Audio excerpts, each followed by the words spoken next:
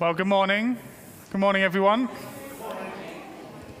Morning, am I coming through? Yes, I am. Good morning. Welcome to worship this morning. It's great to be able to gather together.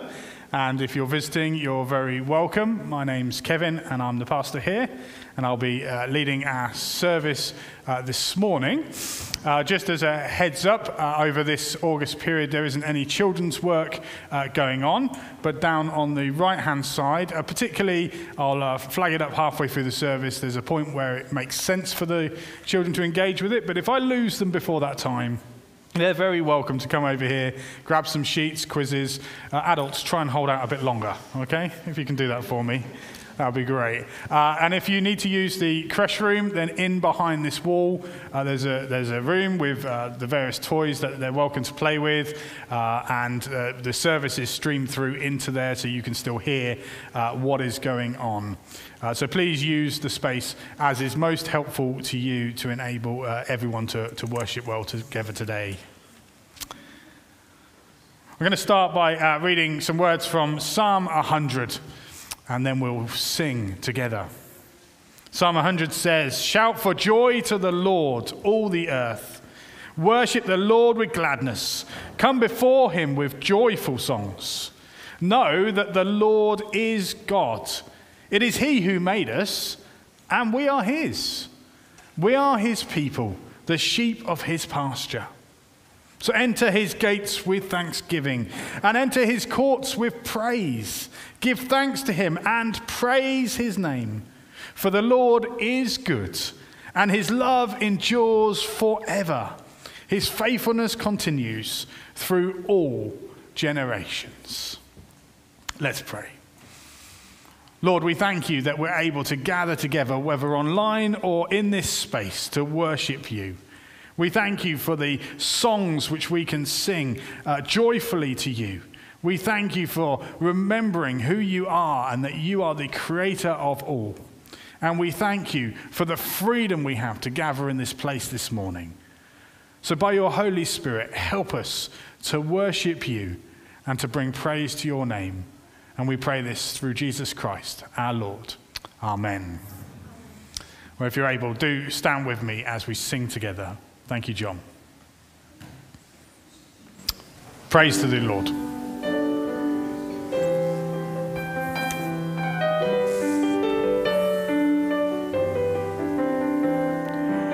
Praise to the Lord, the Almighty, the King of creation. My soul praise him, for he is my salvation. Come on, brothers and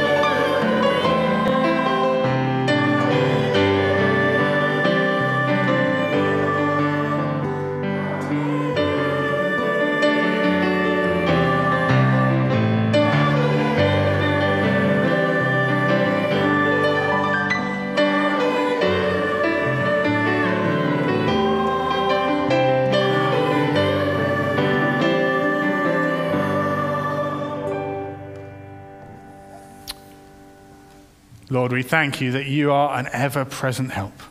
We thank you that you are the Lord of creation. We thank you that you have been with us in all that we've been going through, whether that has been going well or, Lord, it's felt like we've been drudging through the hardest of times. We thank you that we have so many reasons to bless you and to praise your name. And so we continue to join with the psalmist with our next song, singing of those 10,000 reasons for our hearts find to praise you. Let's continue to sing.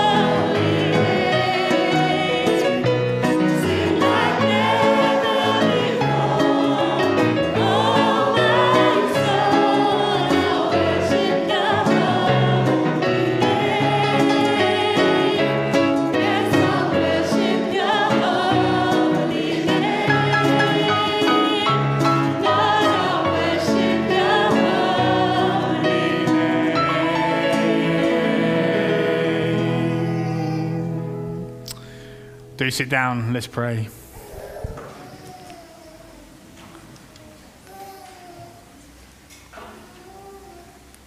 Lord, we want to thank you in this place today that you have revealed to us Jesus. We want to thank you for his goodness, for his love, for his compassion for all of mankind. Thank you that he was one who didn't think of himself, but thought of others above all else, who gave of himself upon that cross so that all who believe might find life in him, that might be forgiven for the sin that we so normally in everyday life commit. Lord, forgive us for our selfish, independent natures, for those things we've done in thought, word, or deed that don't align with what you have asked of us. And just in a moment of pause, I invite you in your heart to offer to God anything that you need to say sorry for today.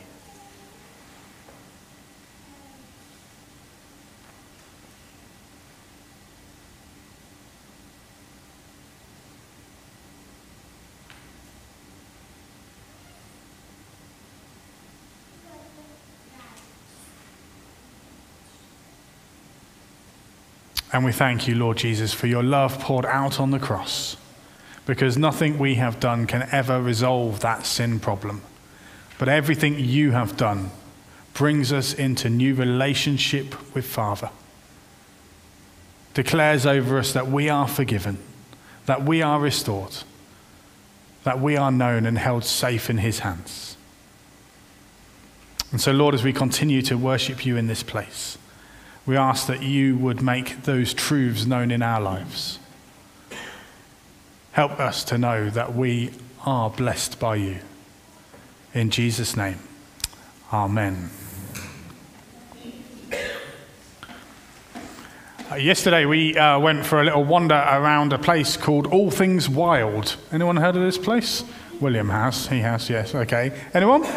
No? Oh, we've got two people. Excellent. Okay. All Things Wild is got, as you'd imagine, all sorts of animals kicking around the what is not a zoo, but is not a farm. Okay, it's something in between. And if you fancy a nice day out, then it's somewhere to go down in Gloucestershire. What I want saying this is because I'm wondering what animals are your favourite type of animal. Okay, what animal is your favourite type of animal, and in a short sentence, why? Okay, who's going to help me out with this? I've got a microphone, so we can hear what you've got to say. Who's got a favourite animal and why? William, you're going to start us off. You're going to start us off? Talk to me. Yes or no? No. Okay. Yes, we have a volunteer. Do you want to come up the front? Then everyone can see you. That would be even easier for me. Look at that. Wonderful. Look at this. A giraffe. What's your favourite animal? A giraffe. A giraffe. Why do you like giraffes? Because they're big. They are big, aren't they? How tall are they? Are they this tall? No. This tall? No. This tall? No, higher. Like to the ceiling tall.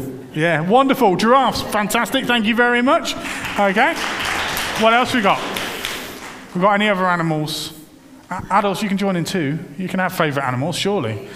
Thank you, Laura. Oh, yep, I'll come back. There we go. Yeah, lion. A lion. Yes, because it's our Kings of Kings and Lord of Lords. King of Kings, Lord of Lords, absolutely. Thank you. You don't get a clap apparently, but there we go. Hi, what's yours? Owls. Owls, why is an They owl? just look very peaceful and very content with life. I think owls look sinister. So I'm loving that. I've got to change my view there. Owls. You love owls? Yeah. No, I just think they're kind of watching you and you're never quite sure where... That's great. Margaret? A cat every time. Why? Affectionate. Oh, lovely. Yeah, they're comforting, they're lovely, they're good companions. They're lovely. Sales pitch for cats going on here. Okay. Amanda, you're going to second this one? Cats, intuitive, loving and loyal. Intuitive, loyal, loving and loyal. Yeah, Marlene, what have you got for us? Flamingo. Why do you like the flamingo? Because they're pink. They are, aren't they? A lovely colour, absolutely. Thank you. Yeah, John, coming over to you. There you go. Thank you. I'll have to put one up for dogs because cats probably make really poor guides. No. And I don't know if I'm allowed to say this, but my favourite animal is a bull because I love a good burger. I mean, if anyone was going to offer an alternate view, that's it. Okay, Molly. If there's anyone online, I'll come back to the messages in a moment. So, I like tigers. why do you like tigers? I really like them. Perfect. Just because I do, Dad. Why are you asking? I got that look, didn't I? There we go. Okay. Let's see. No one online likes any animals? It's all good. So no problems. Animals are featured a lot in the Bible. If you didn't know, try reading the Bible with that lens on and see how many animals you spot. Maybe one day we'll do a quiz on it. But we're going to sing a song, a newer song to us, but it's been around for a bit. And it speaks about worshipping the Lamb. Now, let me read you something from the Bible first, and then let me explain what this is about. So, I'm going to read you some verses from Revelation, which is the last book in the Bible, and I'm reading in chapter 7 from verse 9, and it says this. After this I looked, this is John having a vision, which God is giving him. I looked, and there before me was a great multitude that no one could count, from every nation, tribe, people, and language, standing before the throne and in front of the Lamb. They were wearing white robes and were holding palm branches in their hands. And they cried out in a loud voice, "Salvation belongs to our God, who sits on the throne, and to the Lamb." All the angels were standing round the throne and around the elders and the 4 living creatures. They fell down on their faces before the throne and worshipped God, saying, "Amen, praise and glory and wisdom and thanks and honor and power and strength be to our God forever and ever. Amen." Amen. Lara mentioned to us the lion. The lion is a name or a description that Jesus is associated with in the Bible. But another prominent one is the lamb. The lamb who gave his life. The lamb which was used as part of temple worship as a sacrifice for the forgiveness of sins. And so Jesus, they look at Jesus and they say, what he did on the cross is exactly what the lamb was doing when we were practicing that worship in the temple. But we no longer need to practice that worship in the temple because Jesus has done it once and for all. He is the Lamb of God, the one who takes away the sins of the world. And I say this because we often hear us in songs that we come up with the Lamb. We sing worship to the Lamb. And it's good for us to know that when we're singing that, we're worshiping Jesus. And that's what this next song speaks about, bringing praise to the Lamb who is lifted high. And so what we're going to do is we're going to sing you, as usual, the first verse, pre-chorus and chorus, as is the way with songs these days. And then we'll go back to the beginning. And if you know it already, you're welcome to join in. And we'll sing the song through. It's fairly easy to pick up. You can stand in a moment once we've started. So, John, would you like to get us going? And then we'll sing this together.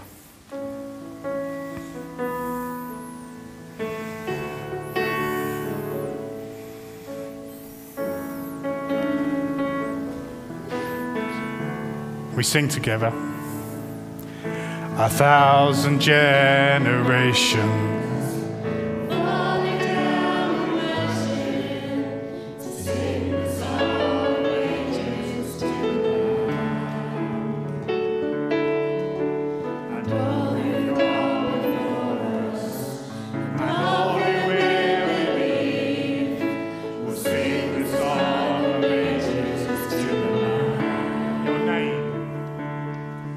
Your name is the highest. Your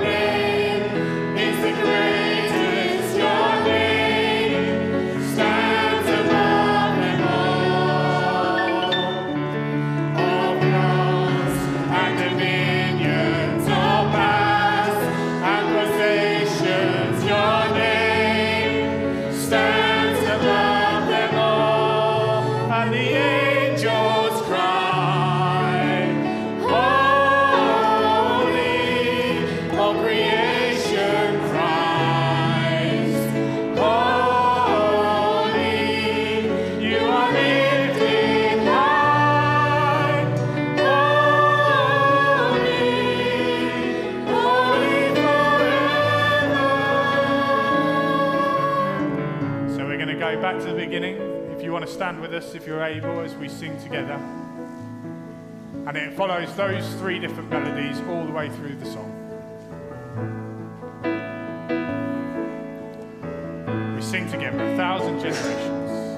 1,000 generations falling down in worship to sing the song of ages to the Lamb. And all who've come before us, and all who will believe, sing the song of ages to the Lamb. Your name. Your name is the highest. Your name is the greatest. Your name stands above them all. All thrones and dominions, all powers and positions.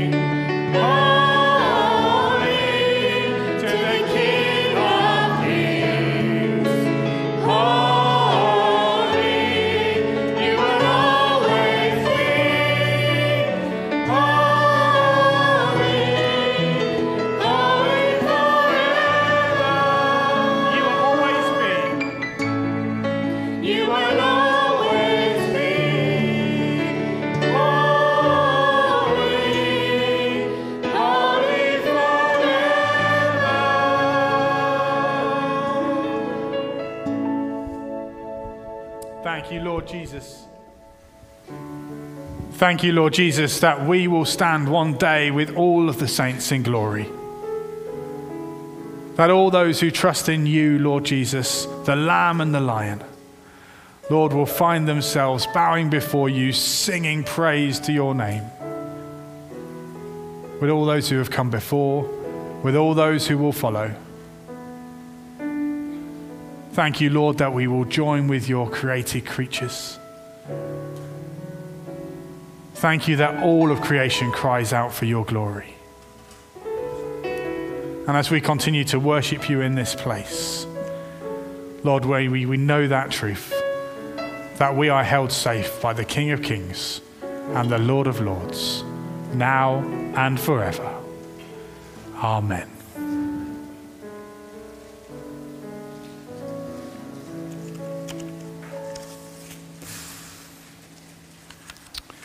Please be seated.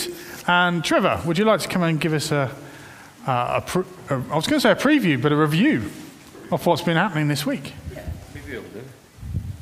Hello. Well, if you weren't here on Tuesday, you missed a treat, because we had 24 guests for Holiday at Home, which has become like an annual thing now in the middle of the summer holidays.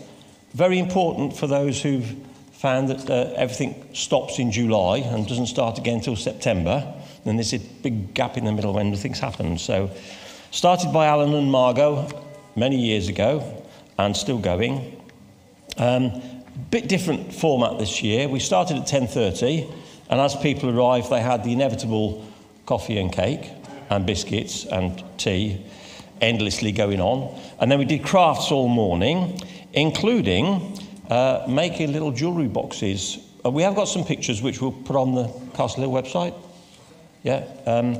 And for the gents, we did the same boxes, but we tried to make it a bit more rustic with lolly sticks stuck on.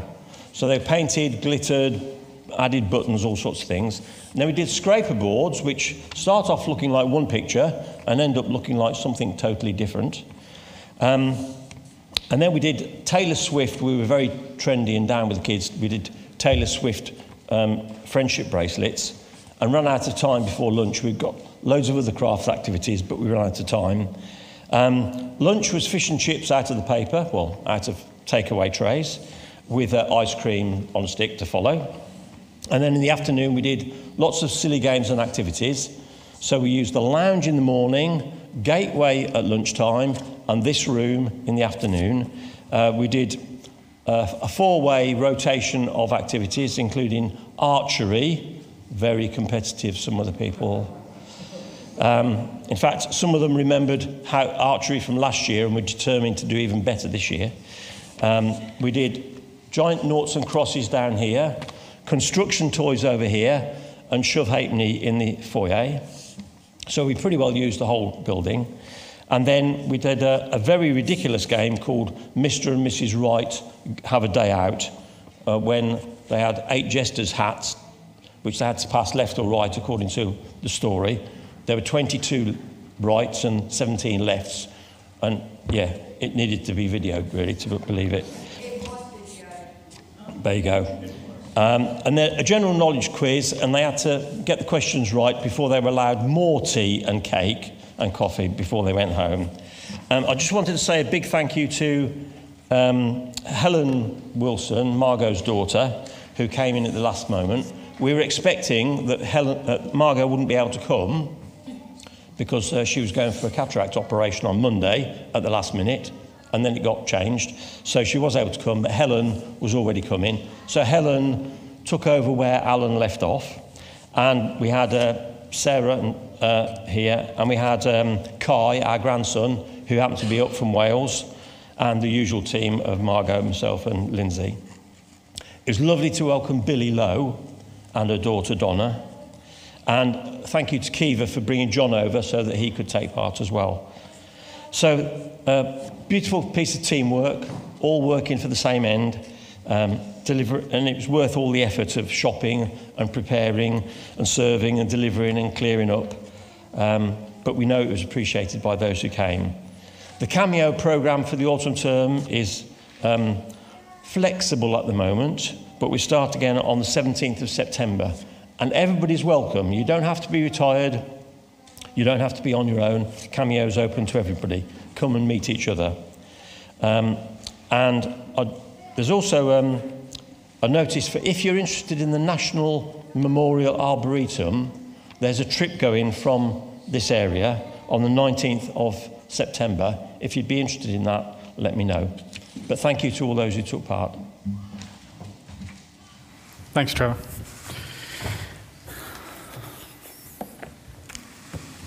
Just a couple of other things to flag up. We're interested to know if any ages are interested in playing in a cricket game. Okay, this is a putting our feelers out to see if this is viable type message. It's in the newsletter, so respond to what the newsletter says. But Joey's your man to head for if you want to speak to him today. On Monday, there isn't any home from home, but we're always interested in those within inside the church who are happy to support us and help with the leadership or just help on the day. And even if you can only do one every now and again, then we'd welcome you to come and have a chat with me about that. It's just a social space to enable people to meet together, games and all sorts of stuff available if you want. But that's not on this Monday as it's bank holiday. Thanks to all those with children who have responded to the consent message sent out. And if you haven't, then just a flag up that it's in your emails somewhere. And if you could, that would be really great. And then finally, some of you will know Doreen Strudwick. And Margaret's asked me to share that she's now moving on to North Wales with her family. And so we'd like to send her a card, if you know her, just to say thank you. And Margaret's placed that in the foyer. And so if you can do that today, that would be really great. Just pop your name in there. And that would be a really lovely thing to let her know that we're still remembering her even after this number of years. I think that covers all that I need to say on that front. Finally, just to remind our children and young people, so there is the creche room behind this wall, and we've got the various sheets which have already been gobbled up on the side here, but there's more in the blue folder if you need them, and there's hard card there to lean on if you need it as well. So please help yourself to do that. They are all Bible-based, so do engage with them as well. They do link with what we're talking about today. And that is going to be to continue following the story of David. And so if you weren't with us last week, we were introduced to David. We met David in 1 Samuel 16. And we're going to continue to see what happens in the life of David. And John's going to come and read this passage for us. But in your Bibles, you're looking for 1 Samuel in the Old Testament, chapter 16. And we're going to be starting at verse 14. Feel free to use an app if that's better for you, and we'll just give you a minute to find that. It's on page 287 in the church Bibles. 1 Samuel chapter 16, and beginning at verse 14.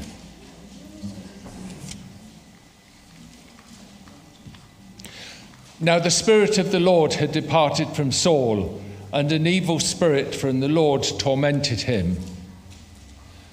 Saul's attendant said to him, "See, an evil spirit from God is tormenting you.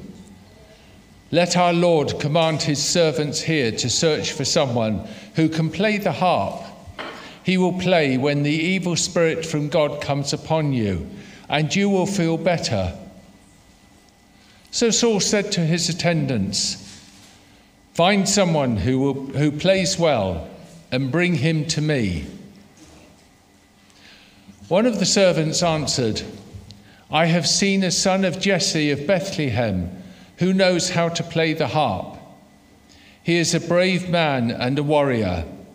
He speaks well and is a fine-looking man, and the Lord is with him."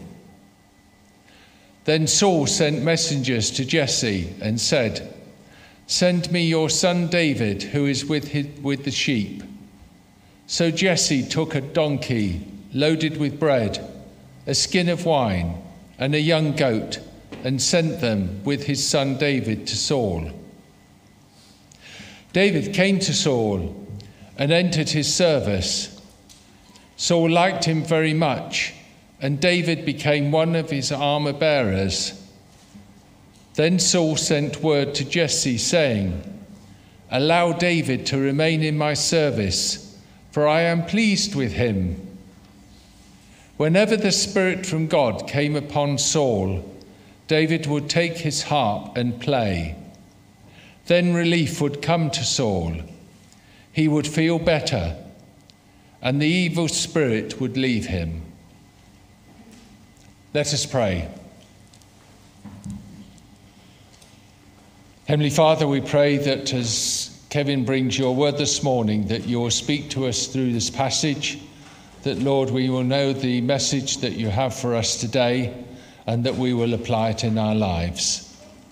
Lord, we thank you for your word. In Jesus' name, amen.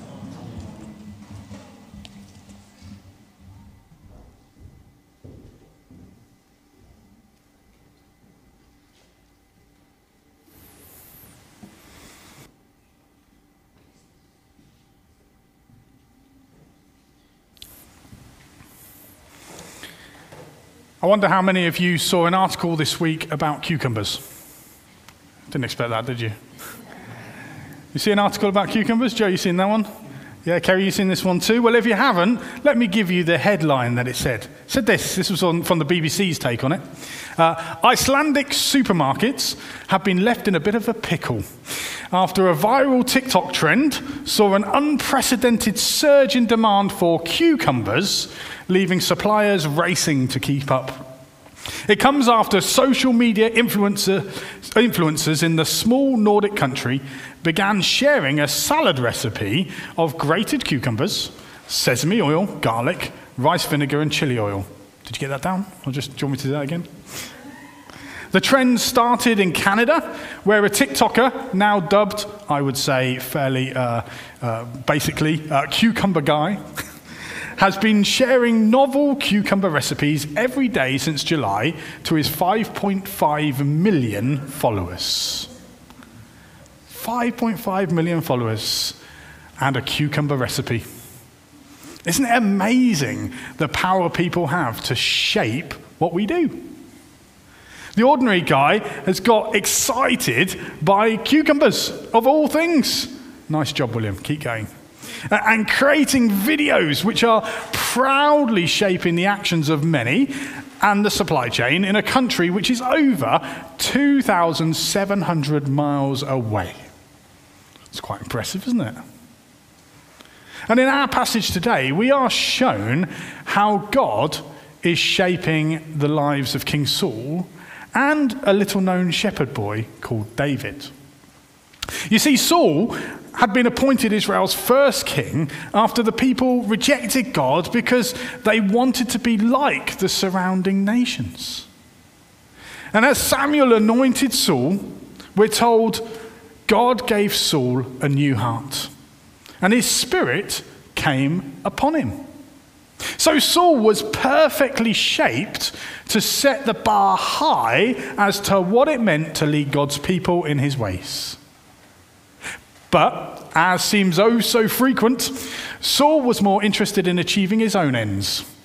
And in spite of Samuel's warnings, Saul continued to be disobedient to God's commands. And so God removes his spirit from Saul, taking away all that empowering support he gave him to be king.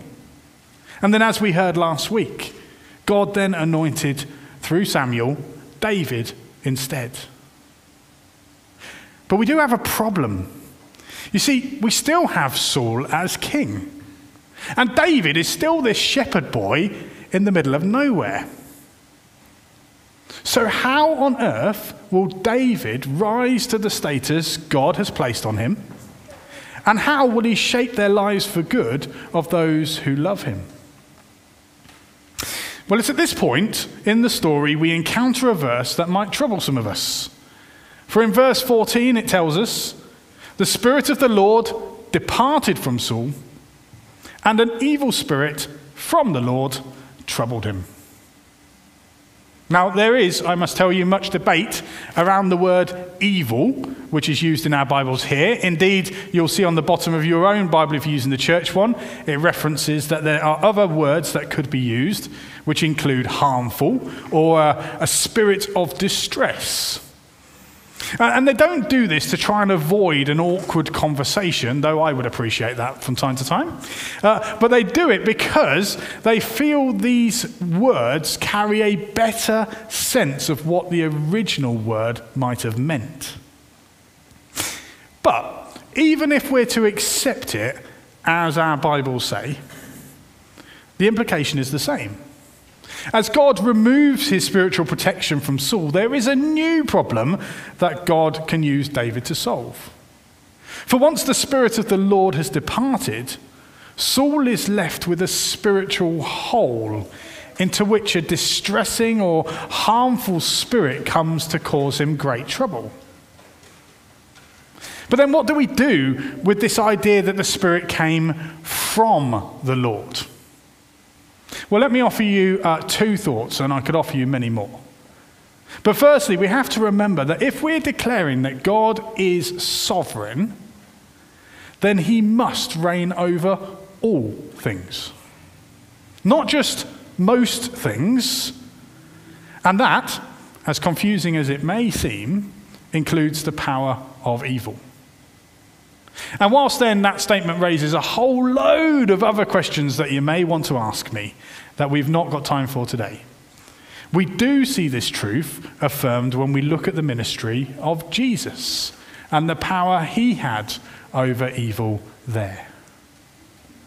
Second, it's good to remember that there are two senses in which God may send something. There's an active sense, or there's a passive sense.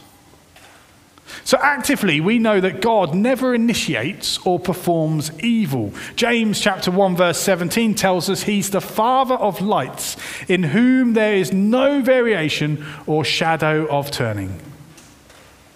But in a passive sense, God may withdraw his hand of protection and therefore allow evil to come without being the source of the evil itself and use it for his plan. And this, I want to suggest, is what happens to Saul.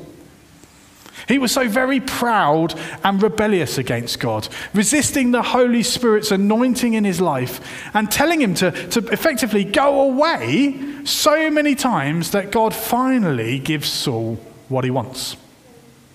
And once the Spirit of the Lord has departed from Saul, Satan was more than ready to send a distressing spirit to fill the void. And it seems, like we read in the book of Job, that God allows for this to happen. You see, Saul was only interested in being shaped by one person, himself. He knew best. He wanted all the glory. And even when God challenged him about his actions, Saul sought to cover them up by falsely claiming he had been being disobedient to enable his people to better worship God. So sadly, sometimes we have to give people what they want. And whilst we may want to keep intervening to protect them, parents do this quite often. At some point, the only way we can hope that someone will learn is to allow them to get the very thing they desire and its consequences.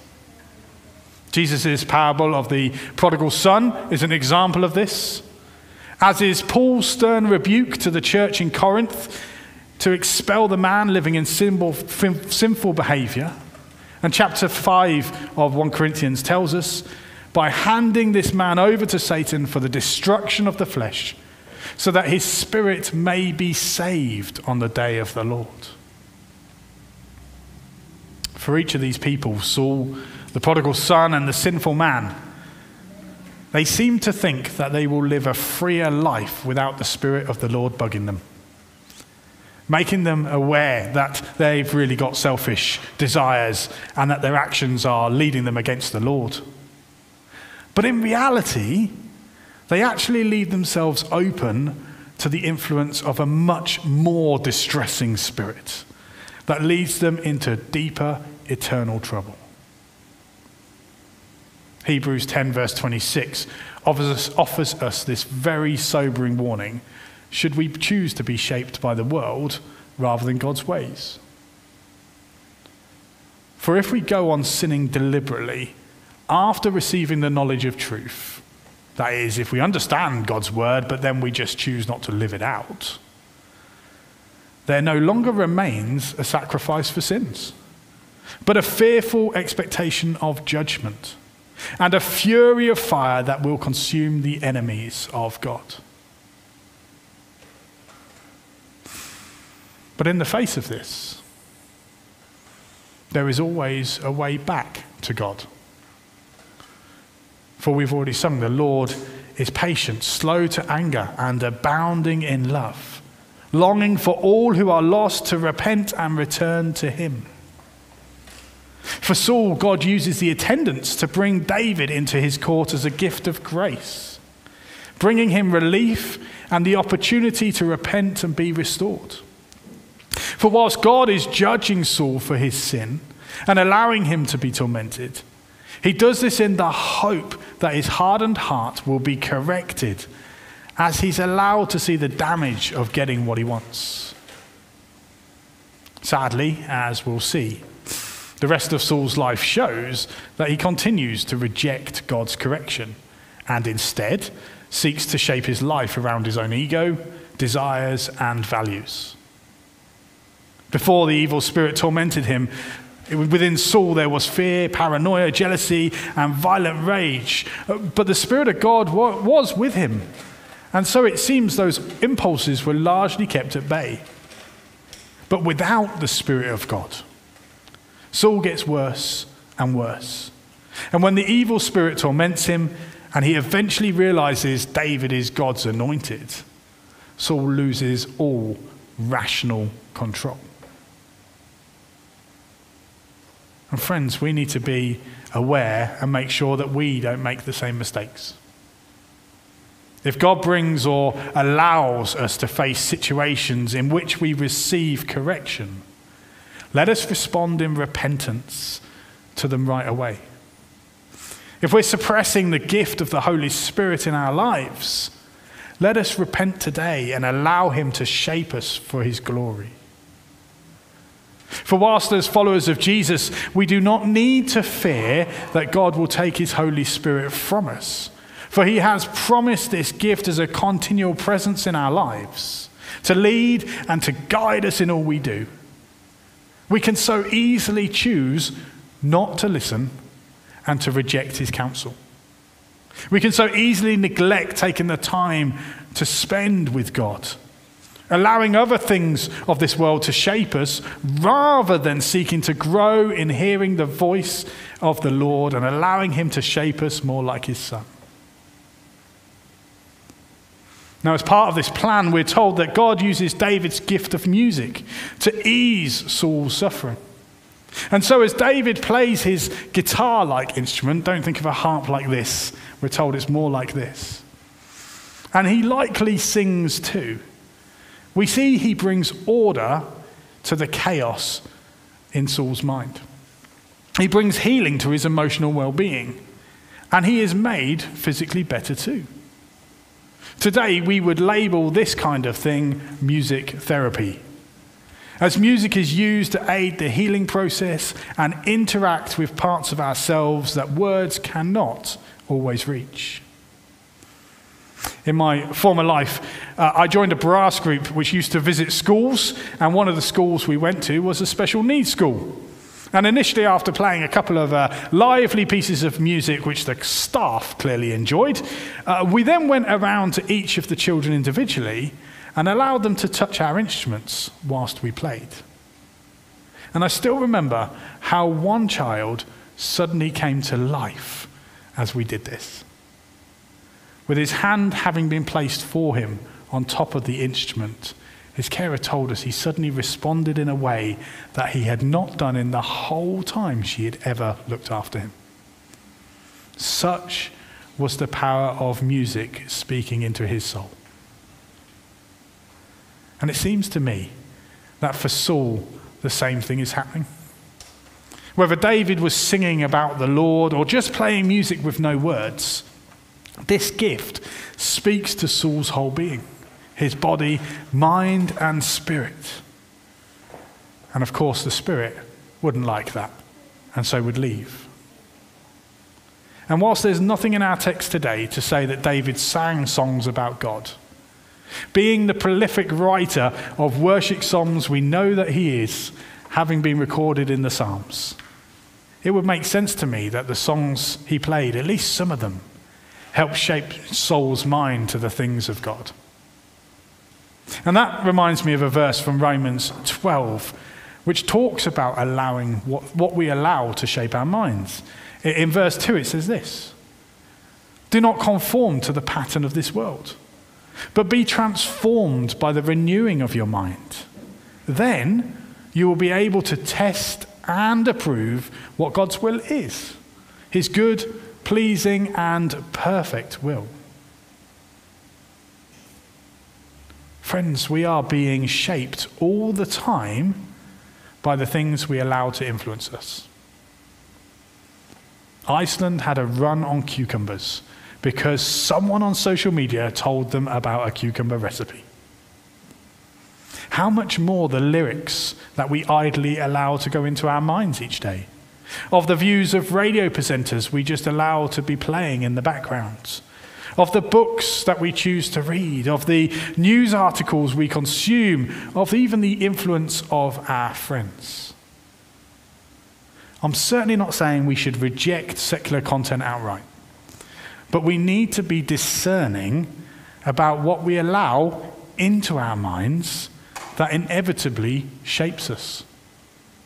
And we need to ensure that the content we consume from Christian sources is equally as edifying to our Lord. And this matters all the more when we're facing times of trial. Whether from within or without, whether from the Lord or elsewhere, what songs, poems, Bible verses do we have access to that we know so well that we can call on, that will help shape our minds like David helped to shape Saul's? What regular Christian support do we have that can speak the truths we need to hear or be the encouragement we need when times are tough? And again, I'm not saying every part of that needs to be explicitly Christian. There are all sorts of secular songs and pieces of music that reflect the truth we find in Scripture. Similarly, there's all sorts of genres of music that speak to us in ways that words cannot. Let alone if we widened it out to all sorts of art forms too. But what I am saying is we need to be discerning about what and whom is shaping our minds. And perhaps that means there are things that we need to change to ensure our lives are shaped in godly ways. You see, David was given to Saul as a gift of grace to help in times of trouble. And yes, this was a unique situation as God's sovereign plan continued to unfold, but there are still lessons here that we can take away as we seek to follow Jesus. For if Jesus isn't shaping our thoughts, then someone else is. And if we aren't living for him, then we're going to be living for our own glory. And so I want to invite us today to take a moment to evaluate our own lives. The things that maybe need to be removed, but also maybe the things that are so positive and need to be celebrated. And I pray that the Lord will show us how we need to redress the balance, ensuring that his word, his Son, his Spirit are the main priority in how our minds are shaped for his glory.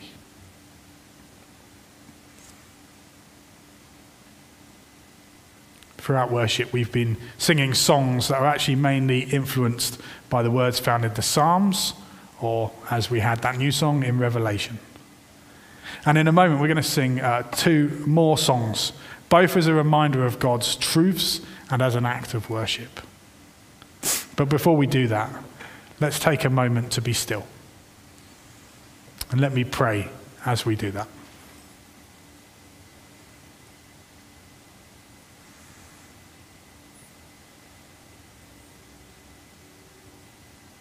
Father God, we've heard your word spoken to us.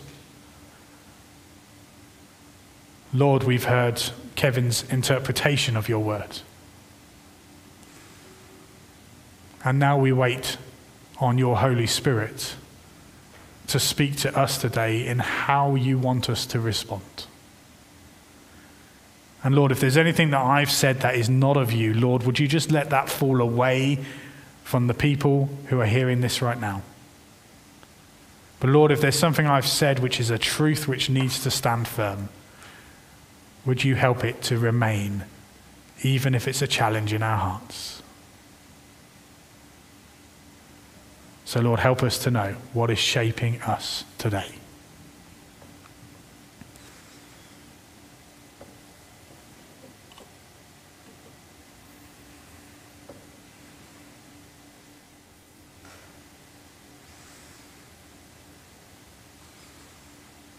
Gracious God, would you help us to live in this world, but not to be of this world?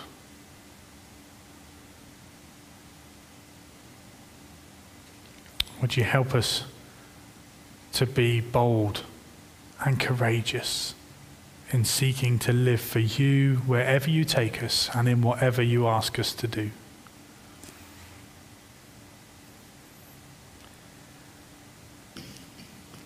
And would you help us to know what those sources of music are, whatever that is for us, that speaks truth and renewal in our hearts, particularly for those days where we feel low and worn out and can't see the next step. May your truth speak to us through those gifted artists to keep us keeping our eyes fixed on you and to bring glory to your name. We pray this in Jesus' name. Amen.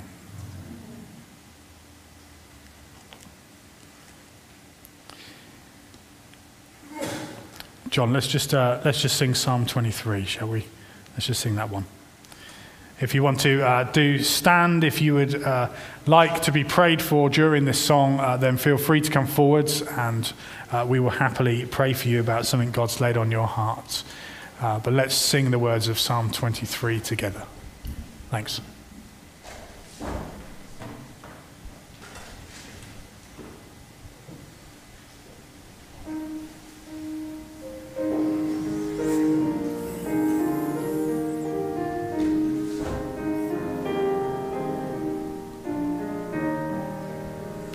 The Lord's my shepherd, I'll not want. He makes me lie in pastures green. He leads me by the still waters. His goodness restores my soul. And I will trust in you.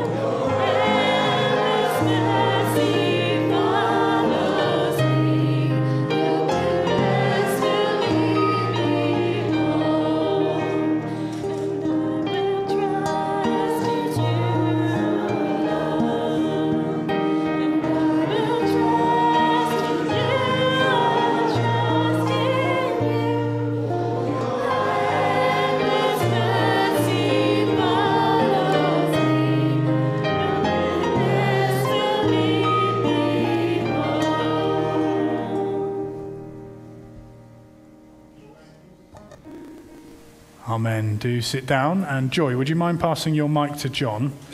And John's going to lead us in a time of intercessions. Thank you. So, Heavenly Father, we just praise and thank you that we can come before your throne of grace at time of need. And we're just so aware that our world and our country and our town and our church is full of broken people. We thank you that there is hope on the horizon for developments like a possible cure or significant treatment for type 1 diabetes. We thank you also, Lord, that you move your hand over troubled spots in the world like Ukraine, Russia, like Israel and Gaza. And we praise and thank you, Lord, that none of these developments could happen unless you allowed them for your great high purposes. So we just pray, Lord, that for all involved that know you, that they would see your hand moving in and over those situations for your praise and glory. And moving closer to home, Lord, we just think of the American election coming down the line in November, and there is so much personal mudslinging that goes on and so much struggle in that lost nation of America. And we just really pray for your spirit of wisdom and guidance for all involved, that they might be able to see and find and follow their way back to you. And Lord, we're so mindful that our own election was not that long ago, and yet the new government is struggling to pick up the pieces left by the old one, but also trying to make its mark with issues like the winter fuel payments for older people. And Lord, we know that your will is not that people should be left in need. So we just ask that you would guide our government to understand underspends, understand how and where things can be put right so that people's experience of living can be improved and the poor made rich, but maybe not in financial terms, but through discovering you. And lastly, we come to our own church and to ourselves, and you know, the fact that we've just had holiday at home is perhaps an indication that not everyone can get away. And we just really pray that before the new kind of school term takes off and before we move from the summer such as we've had into autumn, Lord, there are people so struggling, Lord, that need to know you walking through that valley of shadow. So we just really pray that they would feel your presence at the moment. And Lord, we just also pray that as we approach the new term, that we'll still be able to find those spare moments of times of refreshing from you that come with just being in silence and letting you be our confidence, but also that come from times of repentance, Lord, so that we can start this new season afresh for you.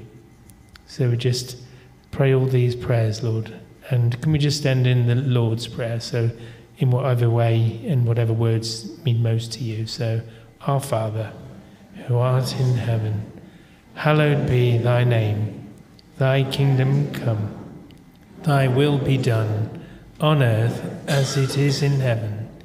Give us today our daily bread, and forgive us our trespasses, as we forgive those who trespass against us.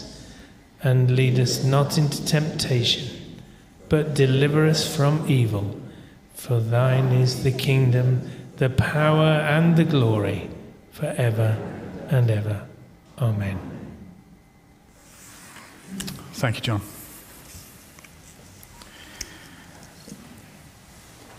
As our worship draws to a close, we're going to finish with some more words which are biblically based from the psalmist, which speaks about how God is our strength and refuge. And so if you're able, do stand with me as we proclaim these together. Thanks, John.